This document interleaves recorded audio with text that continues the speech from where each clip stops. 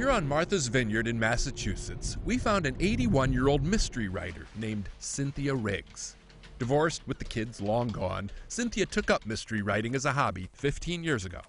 As you can see, she has a prolific imagination. But her best story is her own true tale, a tale of romance and intrigue that began last year when she got a strange envelope in the mail. I'm always looking for sort of wonderful mysteries, and this seemed to be one. And there's this one white card in there. One white card.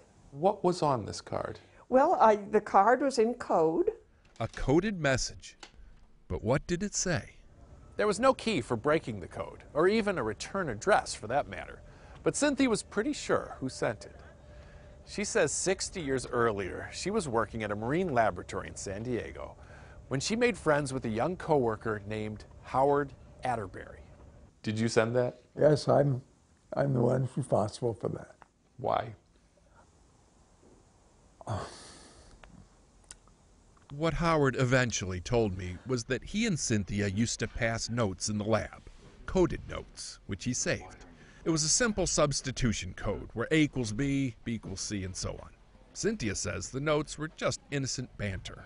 I would say something like, "Did you see that Don found a copepod in his sample?" Is that flirting in No, marine I biology wasn't flirting. circles? No, I liked him a lot, but I didn't see any romantic interest in it.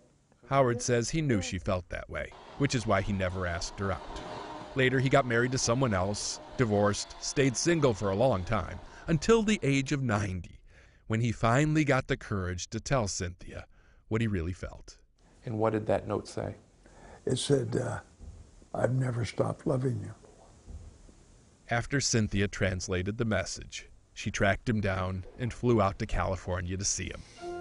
Howard proposed an hour later.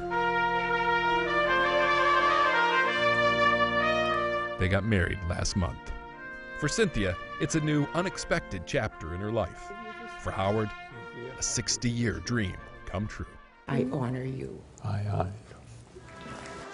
You know, love is a great place to spend the rest of your life. Okay.